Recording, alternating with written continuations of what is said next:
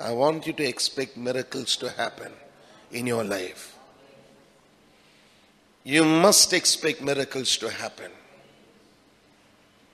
You heard our brother say, one Rhema word from God is able to transform situations forever. It's amazing.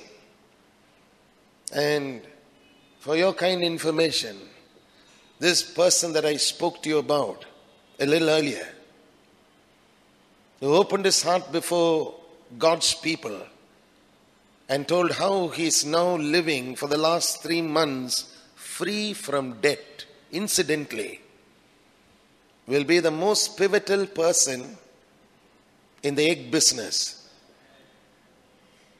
in the days ahead. I don't know whether you understand what I'm saying. He will be the sole responsible man to airlift over 300 tons of eggs. 300 tons of eggs. It's amazing how God's word transforms lives. You just listen sometimes. You may not understand everything that's being said from here. But you just stay humble and do it. You see the word come to pass. One Rhema word from God. I told you how we heard last week that brother come forward and say, I just held on to that statement and wrote down in my diary, if Leah could be buried with Abraham, Isaac, and in that burial plot, and not be the despised one in her death, then I won't be uprooted. And he's already in Sydney. It all depends on how you approach God's word. You grab a hold of it.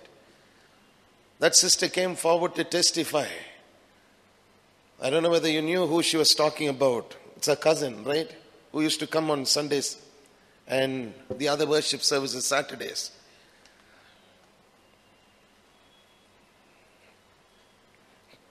She's already got a job. There are people struggling to hold on to jobs. She's got her job. Thank God for the mercy of God. You can write it down.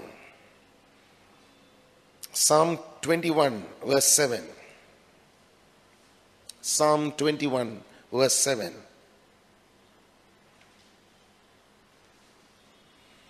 For the king trusteth in the Lord, and through the mercy of Elyon, the Most High, he shall not be moved. You want to be the rooted of the Lord? Cling to the mercy of the Lord. Blood mercy. Psalm 21 verse 7. You can write if it's always a problem in your mind. The gender in the Bible is always a he. You can write close to that she. Except for God, you can write she for all things.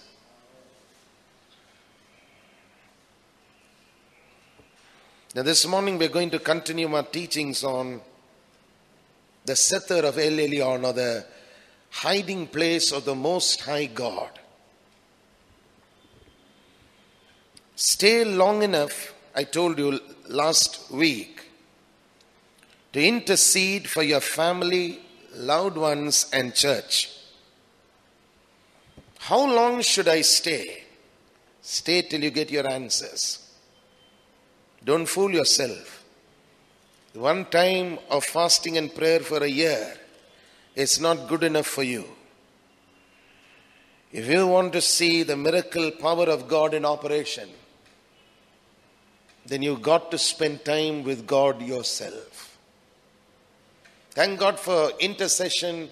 Thank God for prayer times like this, where we stand with the church and pray. That is our responsibility. That's our duty as a Christian believer and a member of a local church. But on our own, we also need to spend time with God, seeking His face.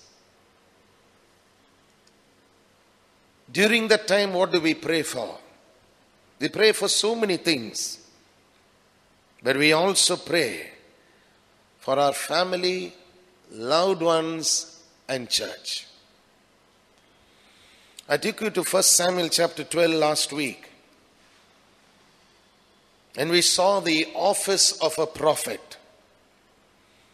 The office of a prophet is not just foretelling the future.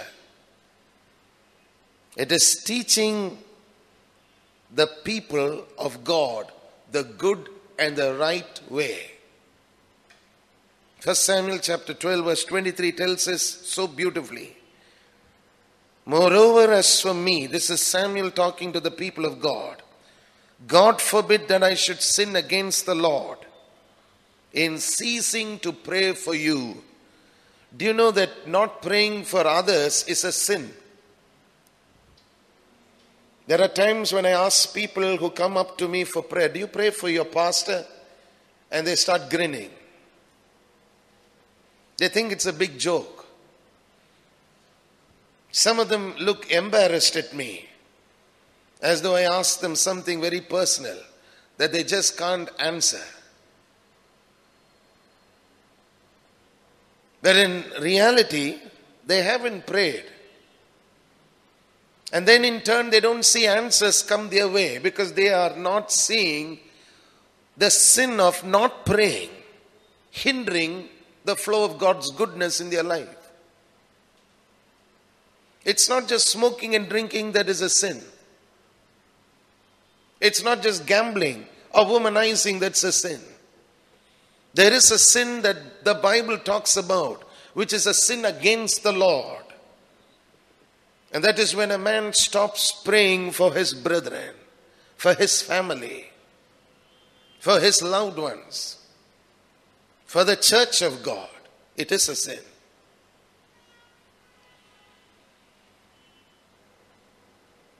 And then in verse 23, Samuel says, but I will teach you the good and the right way.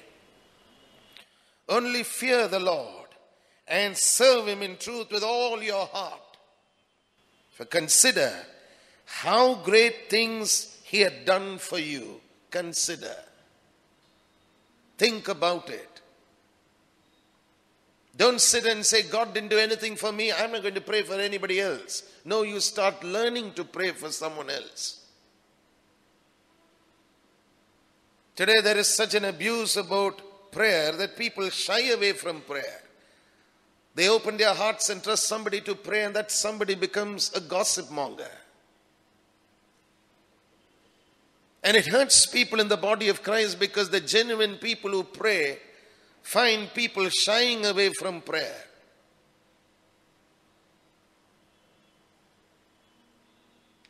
And what we don't see is the sin. And these people walk around like self-righteous people all the time, looking at themselves and saying, well, I'm not like so-and-so having this need, or I'm not like so-and-so having that need. Please understand, every man, woman and child on planet Earth has a need. If they didn't have a need, there is no need for a savior. If they didn't have a need, there is no need for a healer. If they didn't have a need, there is no need for a deliverer.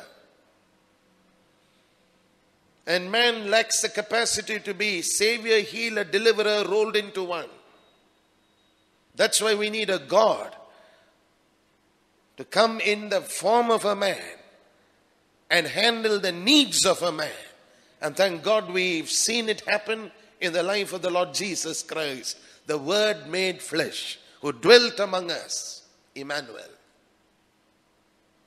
This is the good news. Now we're going to see some biblical examples of this. And I want you to turn with me, please, in your Bibles to the book of Acts. I want you to write down this because we will be looking at it in an extensive way. Note down the scripture portions. You don't pray just because you have the time to pray. You pray because you love to pray. And you make the time necessary for you to pray. Acts chapter 27.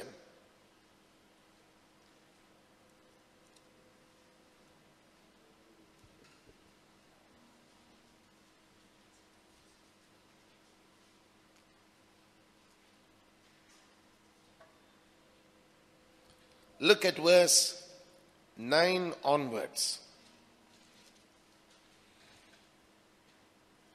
Acts 27 verse 9 onwards. Have a highlighter in your hands also as you follow, because you can mark certain key words. Now when much time was spent, and when sailing was now dangerous, because the fast was now already past, Paul admonished them and said unto them, Sirs, I perceive that this voyage will be with hurt and much damage, not only of the lading and ship, but also of our lives.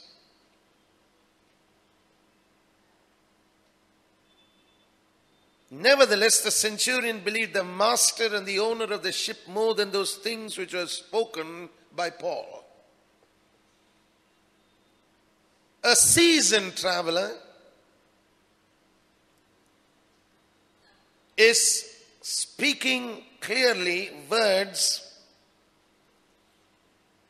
to the centurion.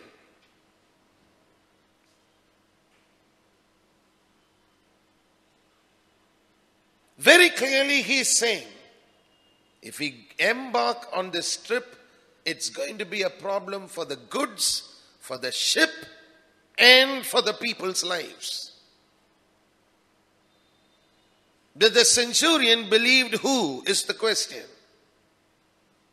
He believed the master and the owner of the ship. Now I want you to see something. The Bible uses a word to describe what Paul said. He was not a negative speaker. He said, I perceive. You can only perceive in your spirit. It is a word that is connected to your inner man. And this is what we teach you. That God will speak to you if you will care to listen. He didn't know anything else. He did not know how many kilometers into the sea this thing is going to happen, or on which day it's going to strike. All that he knew was that inner man of his said, danger. This trip going to become a problem. Having known it, he went to the centurion. And I wanted to see so clearly the protocol that this prisoner held on to. Remember, Paul was a prisoner, not a traveler on the ship, not a tourist on the ship. He went to the authority under which he was. He went to the centurion. So you learn a lot from this. And that's the reason why you see this man being able to tell us, pray for the government. Can I have an amen from this church? Pray for the government. Let's keep reading, please. Nevertheless, the centurion believed the master and the owner of the ship more than those things which were spoken by Paul. And because the haven was not commodious to winter in, the more part advised to depart thence also, if by any means they might attain to Phinis and there to winter, which is an haven of Crete, and lieth towards the southwest and northwest. And when the south wind blew softly, supposing that they had obtained their purpose, loosing thence, they sailed close by Crete. Why is it dangerous to go by external evidences? Because the wind can blow softly before the storm. Can I have an amen from this church, please?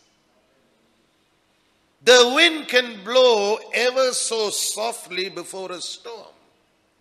And I want you to write it down, please.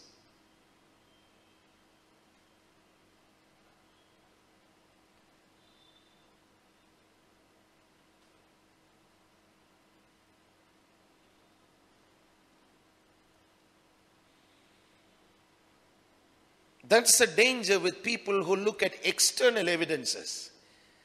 I'll tell you something, if you learn to listen to God in your spirit, You have the answers to most things that confront you on planet Earth.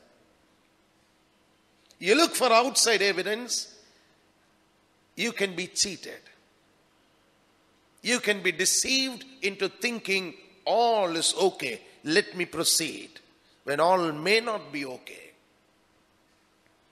Now let's read.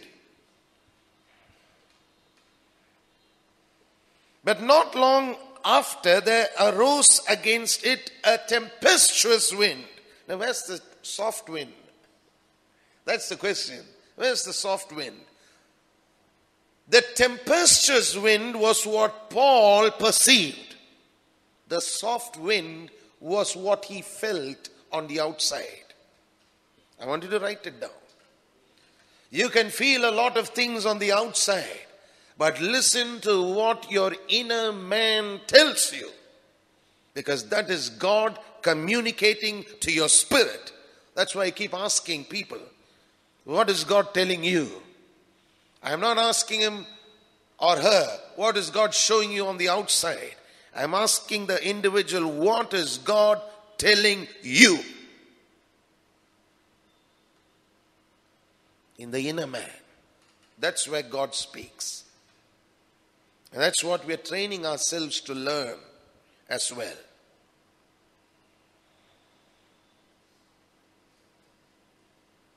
So the soft wind was what everybody felt on the outside.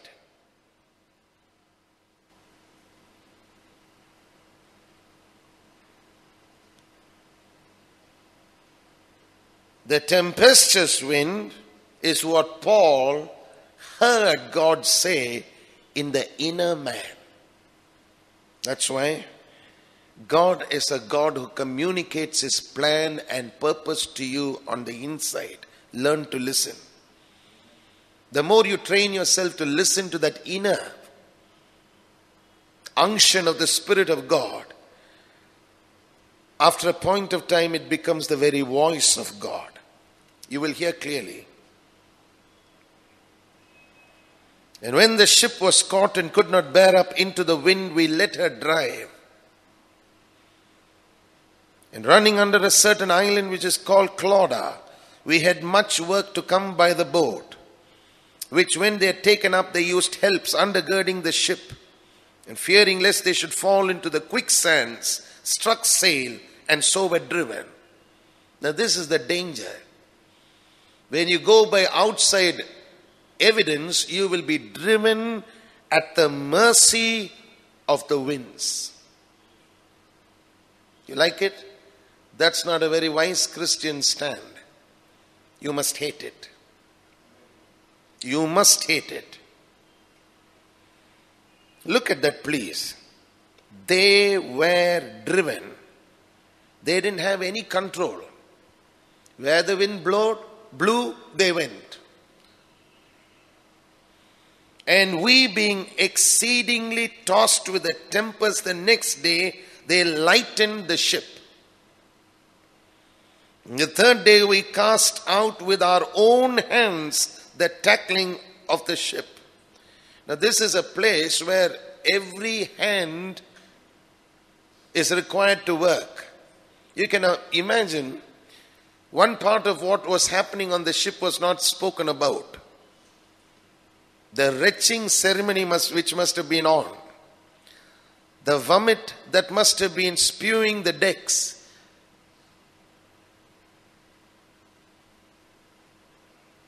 The kind of seasickness that must have been on. And yet every hand work. Because it's your life that is at stake. And when neither sun nor stars in many days appeared, and no small tempest lay on us, all hope that we should be saved was then taken away. Now what do you do when all hope is lost? God has spoken something to your spirit.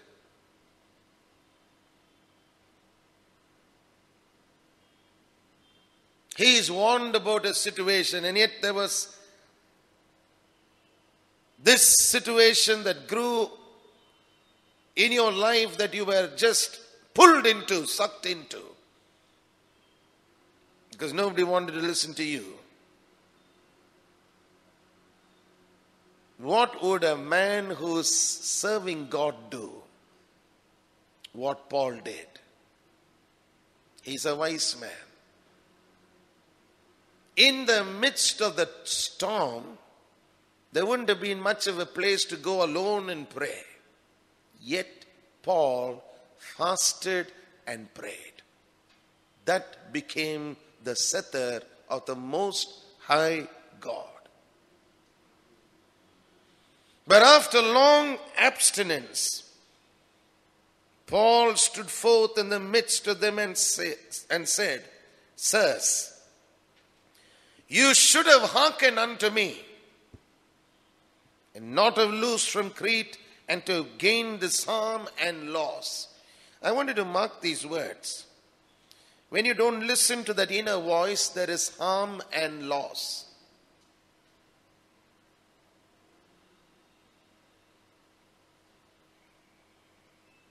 And now I exhort you to be of good cheer, for there shall be no loss of any man's life among you, but of the ship. Now you can turn the tide around if you know how to fast and pray. Initially he said there would be loss of lives. Now after fasting and humbling himself and seeking the face of God, that's what you sang about a little earlier. Seeking your face, touching your grace. He said, the ship will have loss, but there will be no loss of life. That's the good news. Will fasting and prayer help? Yes. Who was Paul fasting for is the question. Not for his life. He was fasting and praying for every man's life on the ship. The centurion included. Dr. Luke included. The others in Paul's company included. To him, they were family in times of crisis. And now I exhort you to be of good cheer, for there shall be no loss of any man's life among you, but of the ship. Verse 23. For there stood by me this night the angel of God, whose I am and whom I serve, saying, Fear not, Paul, thou must be brought before Caesar, and lo, God had given thee one man's intercession, one man's spending time in the Cether meant all the difference for every person on that ship that day. God had given you. We thought they had Paul bound. Now God's saying, no, your prayer has bound them from danger. It's like a safety net around every person.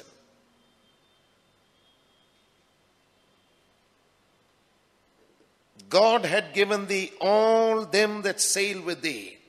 Wherefore, sirs, be of good cheer. For I believe God that it shall be even as it was told me. The first time God spoke was how? Not through the angel, through the inner witness. The angelic visitation came under great stress and strain of personal life. Not before that. And that too after much fasting. Nearly 14 days fast. Howbeit, we must be cast upon a certain island. Now this is a revelation.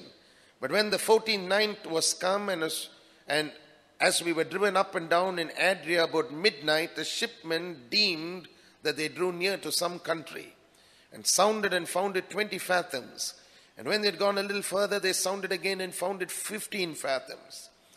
Then, fearing lest we should have fallen upon rocks, they cast 4 anchors out of the stern and wished for the day. I wanted to see something here. Oh, I wish God would do this. Oh, I wish God would do that won't help you. This wishbone that people hold on to when they eat chicken during lunch and dinner doesn't help anybody get their prayers answered. Prayers are answered when you pray knowing whose you are and whom you serve. Sometimes you see people all the time discovering a little bit of thin chicken bone and they'll stretch it out and say, come, hold this bone. I'll tell you, if the chicken was able to wish, the chicken would have wished itself out of your plate. But the chicken can't wish itself out of your plate because you have dominion over 2-legged creatures. Hallelujah. And you can exercise dominion. Wishes don't come to pass. Prayers do. Intercessions do. All that these people could do, because they never knew the living God, they could only wish for day to come. But look at the man who knew God, what he did. And as the shipmen were about to flee out of the ship, when they had let down the boat into the sea under color, as though they would have cast anchors out of the foreship, Paul said to the centurion and to the soldiers, what? Except these abide in the Cether, you cannot be saved. Don't sit and think you can have your own contingency plans to escape the crisis. You must remain in the Cether of God till the storm is past, till deliverance comes from the throne of grace. There will be no shortcuts. Today people shake their heads here that every time crisis strikes, they have little petty boats out there on the sea, wanting to jump out of where God has placed them and into those tiny little rafts that they think can save them. They will not save anybody. Follow very carefully. Except these abide. Right close to that Psalm 91. He that dwelleth in the secret place of the Most High, Elyon, shall abide under the shadow of the Almighty.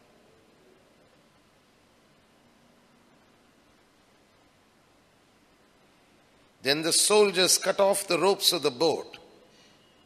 They had enough sense to listen to this man, because this man is speaking wisdom. And let her fall off. Cast away all those useless, petty boats of escape. Cut the ropes off them. Stay put in the Cether of God and see the deliverance of God, because He will show you what to do. And while the day was coming on, Paul besought them all to take meat. One man is in complete control. I thought he was the prisoner. When you spend time in the Cether, everybody will start listening to you. Sometimes people think the key to overcoming opposition in an organization is to act smart. You act smart, you'll get burnt. You will smart for your foolishness. But if you learn to spend time with God in prayer, then when you come out into the open and you begin to speak the wisdom of God, everybody listens to you. At Paul's behest, the soldiers cut the ropes off the boats. You can imagine what they were doing. They were saying, we'll trust this man with our lives because he's been with God. Can I have an amen, please? We'll trust this man with our lives because he has been with life himself. That's what the Cether is really. The Cether is not a time of a bore. where you feel bored and bored and bored because you prayed and prayed and prayed and nothing happens. No, when you spend time with God, you begin to hear from heaven. Heaven's answers begins to flow from God to you, and it's no more a bore. When you speak, there is response. When you speak, people begin to say, this man's been with God. We can trust our lives. Where he is, life will be flowing. Where he is, miracles will happen. Where he is, the power of God will be evident. Let's keep reading, please. And that's you. We're talking about you. And why you need to pray. Now this man, in the midst of all the confusion, is saying, take meat. Eat something. This day is the 14th day that you have tarried and continued fasting and having taken nothing. So there is something called a 14-day fast in the New Testament.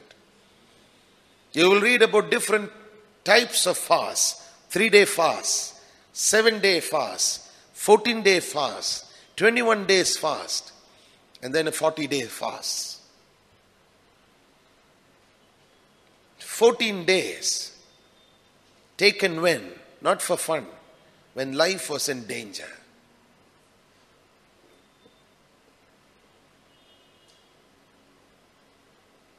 Look at verse 34. And this is something that no man can say in the ordinary sense of the term, because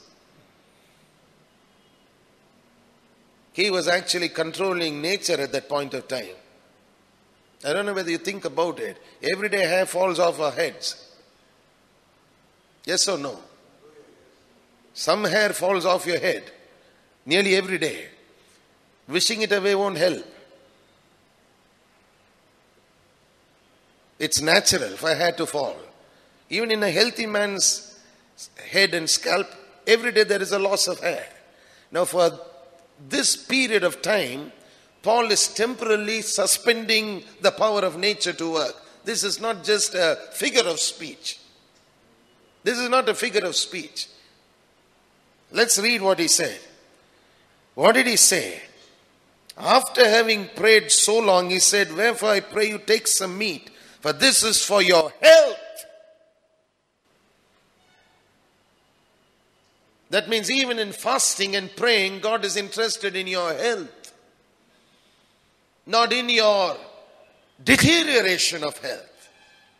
God wants you to be healthy and strong. He doesn't want you breaking your body. That is not fasting and prayer. That is destroying the temple of God. Some people do it in such a way that they destroy the very purpose behind a fast. The meat is for your health. You have fasted and prayed. There's been a time of great physical stress and strain, mental tension. Now break the fast. Eat something. It is for your health. For there shall not a hair fall from the head of any of you. It's a guarantee. You must understand, we are talking about superstitious people on the boat, on that ship, People who would have attributed anything to being a retribution from an angry God. And this man is saying, please listen, all of you know that hair falls. Well, let me tell you something. You eat now according to my word, and nothing will fall. God Almighty will preserve you to such an extent, because the God I serve is a God who's already told me there's not a single hair from your head that falls to the ground that your Father in heaven doesn't know about.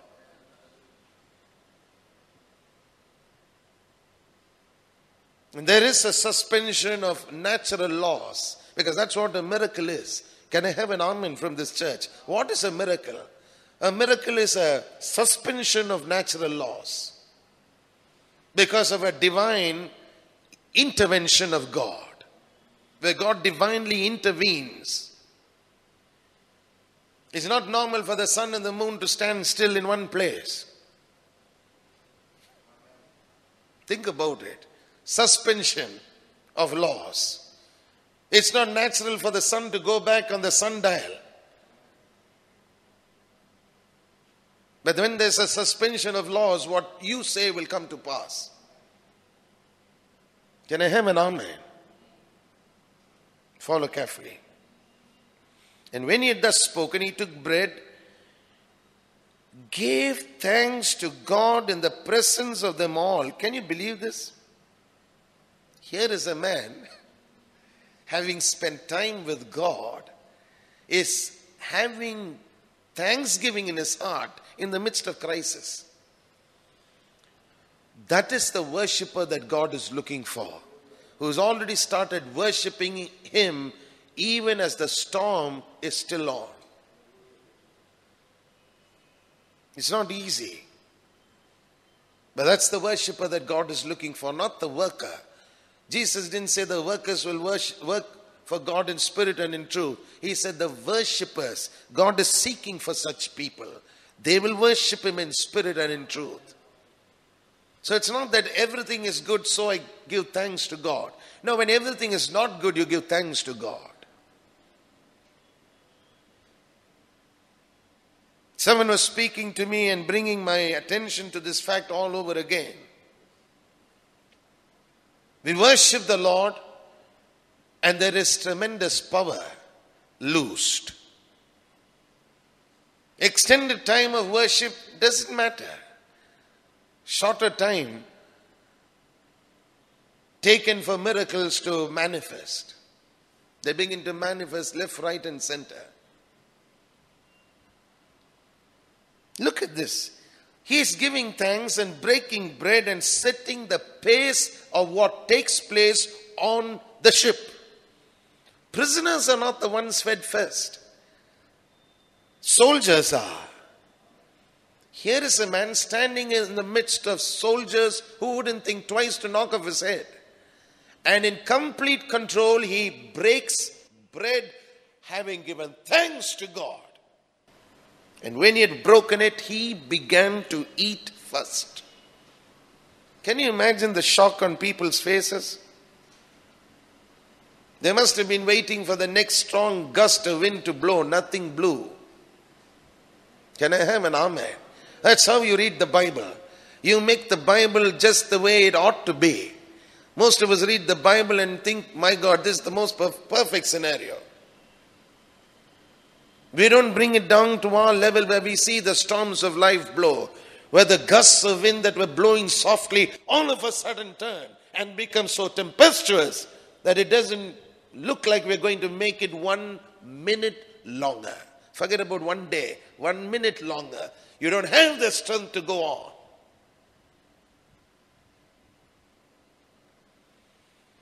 Then were they all of good cheer. Listen, the word good cheer is mentioned 3 times there. Twice it was spoken by Paul. Finally, it was translated into the hearts of the people who watched him. Then were they all of good cheer. They must have started cheering and shouting and breaking into laughter. This is the miracle of God. Is the storm still on? Is the sea still choppy? Yes, but people have started rejoicing already. Hallelujah. That's what happens when you come out of the Cether of God. You have an answer from God. And the answer is, the storm will not last much longer. Hallelujah! The storm will not last much longer. Your sorrow shall be turned into joy. Your days of mourning are ended. And I don't know why I'm continually speaking this out. Because someday someone is going to hear these words and draw strength for a miracle.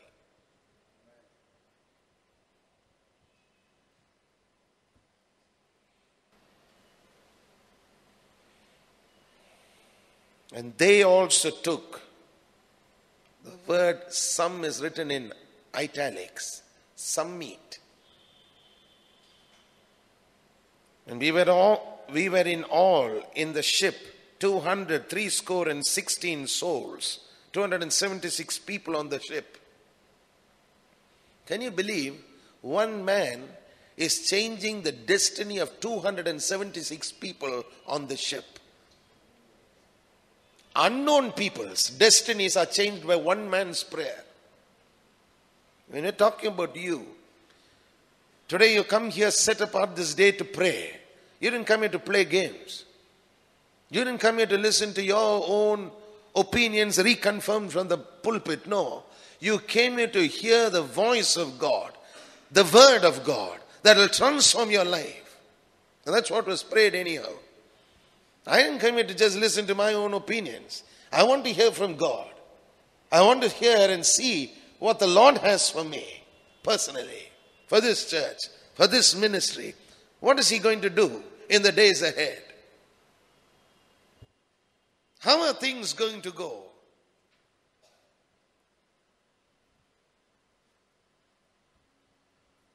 And when they'd eaten enough, they lightened the ship and cast out the wheat into the sea. Can you see that? They are casting wheat into the sea. What is wheat anyhow? Seed? Can I have an amen from this church, please? You can sow your way out of a crisis if you learn to cast your wheat into the sea like you cast your bread upon the waters. Hallelujah! Some people say, well, this was just done to lighten the ship. Well, they didn't know what they were doing.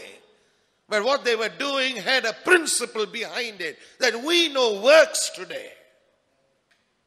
It works. You name your seed and you put it and see how God works the miracle. The barren become productive. The ones in debt come out of debt. The ones needing a financial breakthrough begin to see a financial breakthrough. In a time of financial crisis, God is answering their prayer. I mean, this is no joke. People who don't know which direction to turn begin to get direction. From their inner being, they know, no, let me go on this road. This is the place that God wants me to be. Because this is mentioned in verse 38, I want you to see it and write it down. Seed.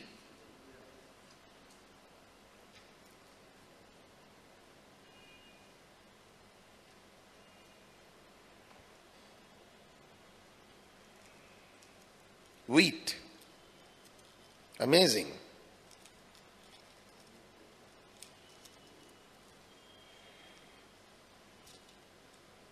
Ecclesiastes 11:1. Cast thy bread upon the waters. Now here only one amen. What about the rest? You say it's too precious to cast? Too precious to sow? Too precious for me to give away? Well, that's what the Bible says you got to do. You sow precious seed, you're going to come back with a harvest of blessing. When it's precious, it makes the harvest even more special.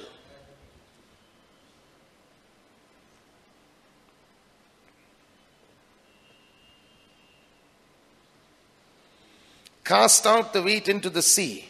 And when it was day, they knew not the land, but they discovered a certain creek with a shore, into which they were minded, if it were possible, to thrust in the ship. They saw a creek. And they thought, well, let's put the ship into the creek. And when they taken up the anchors, they committed themselves unto the sea and loosed the rudder bands and hoisted up the mainsail to the wind and made towards shore.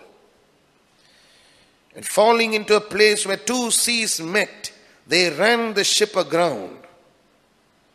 And the forepart stuck fast and remained unmovable. But the hinder part was broken with the violence of the waves. So you can see the kind of natural circumstances that were still on and yet the people have no harm come to them. Now everybody is eating and nobody is throwing up. Can I have an amen from this church, please? And I'm talking to you people who have problems with travel sickness. If you're wise, you'll grab a hold of what I'm saying and say, Lord, no more travel sickness in my life. In Jesus' name. I will never have air sickness. I will never have sea sickness. I will never have sickness when I travel on the road. I will be free from it in Jesus' name. And you can believe the same for anyone in your family. No travel sickness in Jesus' name. You think your kid always throws up when he or she enters into the car? Well, just thank God that that person will never see it happen again in Jesus' name. Now people are eating and no one's throwing up. The violence of the waves are so much that the ship is literally on one side stuck firm, unmovable. The next part of the ship, the hinder part of the ship moves. You can imagine the creaking sound of those timbers as they are moved from one side to another side till such a tremendous thing happens. There's a tearing, horrible sound. The hinder part was broken with the violence of the waves. And the soldiers' counsel was to kill the prisoners, lest any of them should swim out and escape. Now I want you to make a note of this, please. The soldiers' counsel versus God's wisdom. I mean, you can preach the n number of sermons from this portion of scripture and never fail to see the goodness of God and the wisdom of God. Soldiers' counsel versus the wisdom of God. Soldiers' counsel is that they never thought something like this would be possible. What? In a crisis, the prisoners will escape. They didn't know who was standing in their midst had already controlled prisoners at Philippi earlier. In the name of the Lord. In the name of the Lord. And I'm speaking something in the spirit realm. I don't even know why I'm raising my voice and speaking. But there are things happening in the spirit world. This very moment, in the name of the Lord, in the name of Jesus,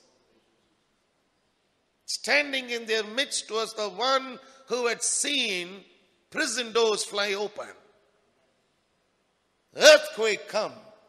The Philippi jailer was about to cut his neck and kill himself, thinking everybody had already taken off running. Paul said, don't touch your life. Every one of us is here. What kept those prisoners there? The high praises of God. In the mouth of one man, along with his partner, who sang and worshiped the Lord while they were in the prison. Hallelujah. Now that's the man who's standing there, still in charge. And I'll tell you this, and I'm telling it to you, I don't even know why I'm saying this, but if you will spend time in the Cether of God, you will find the power of God working on your behalf. What people would naturally be inclined to do at that point of time, because of your word, they'll refuse to do it. And they'll choose to go with the wisdom of God rather than the counsel of the devil or of man. Look at this, please. And the soldiers' counsel was to kill the prisoners. Why? Lest any of them should swim out and escape. They thought the fellows will run away. Then it will be their life for each prisoner. But the centurion willing to save Paul. Hallelujah. Hallelujah. Hallelujah. Salvation in the midst of crisis. The wisdom of God saving the anointed of God. The wisdom of God saving the man who would spend time with God. Kept them from their purpose. Hallelujah. And commanded that they which could swim should cast themselves first into the sea and get to land. What an order. What a trust. Much against his training. Here is a centurion saying, who can swim? Prisoner 1, prisoner 10, Prisoner 15 will jump in and swim first to the land. What do you mean, sir? That's not our order. If we leave these men, it's our life for these men. Centurion looks at the man and says, listen to me, soldier. He goes first. He can swim. There will be no loss of life. There will be no loss of prisoner as well. Can we have an amen from this church? That's how you take charge in your office. That's how you take charge in your business. That's how you take charge in your educational institution. Not by sitting and blabbering nonsense, but by first spending time with God and then coming out with the wisdom of God. That is really a solution for the dilemmas that people face every day. And the rest, some on boats and some on broken pieces of the ship. And so it came to pass that they escaped all safe to land. And they were all standing there and waiting for the others to come. I like that. This is how I read my Bible. That's what makes the difference in people's lives. It's not the miracle of the healing of the TB patient a little later. It's this which is a miracle. People who are prisoners, who are naturally inclined to run away, will sit and listen to your word. There are no chains to bind them except the presence of God on you. Hallelujah. Miracles will happen. Signs and wonders will take place. We came here to hear from God. I believe He has spoken. How do you believe it? He said earlier, my doctrine will fall and settle on the earth as the dew from heaven. With a strong arm and a mighty hand, I will deliver my people. That is a verse that my spiritual mother guided me for the most part of my early Christian life. Used to always pray when she would pray for people.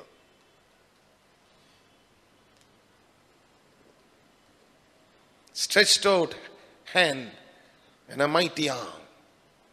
He will lead and deliver. He will set free. Hallelujah. Hallelujah. You're in a crisis. You will see the Christ in you rise tall when you spend time with Him in prayer. Don't sit and say, but I've come week after week. Nothing really happened. Well, you're closer to your miracle now than you were when you first came. Hallelujah. You're closer to your miracle now than when you first came. It's not the waves or the violence of the waves that matters. Have you noticed something? Such a violent wave was there. People jumped in and swam and still made it. You don't swim when the waves are very violent. You can break your back. Your spinal cord will just snap.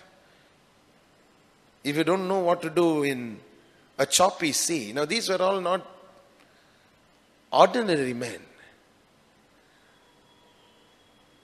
These were men who had swam earlier because they knew how to swim.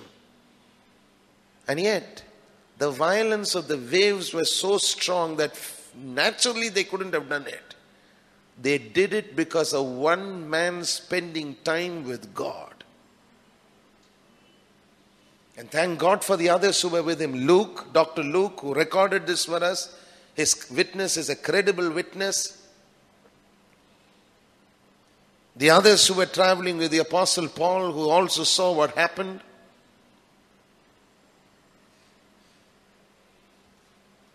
The mercy of the waves is no mercy at all.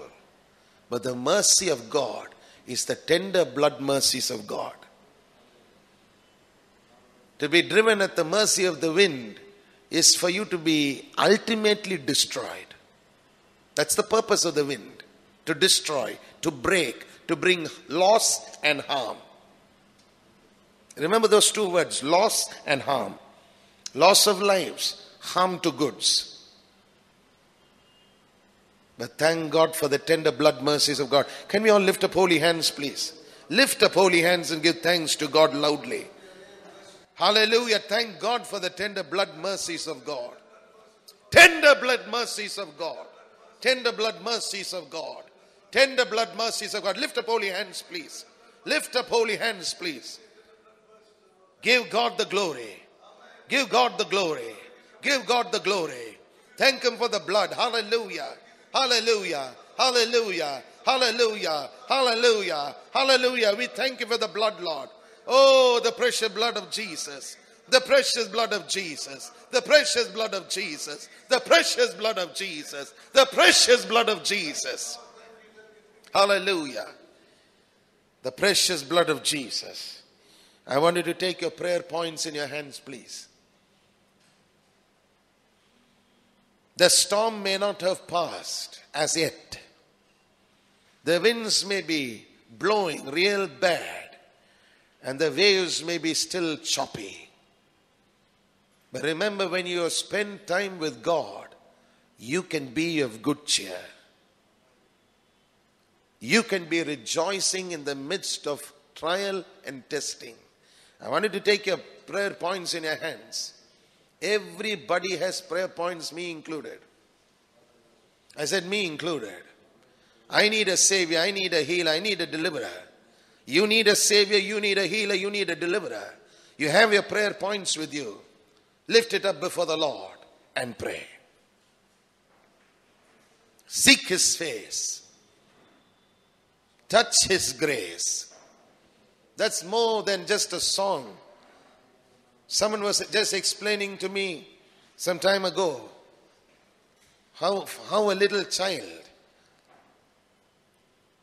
that this individual knows, hardly 1.5, 2 years old, but when his mother looks at him in a stern way, immediately the child will come and hug the mother, give the mother a kiss, and use those little tiny fingers of his to tickle her chin, just to make her to laugh.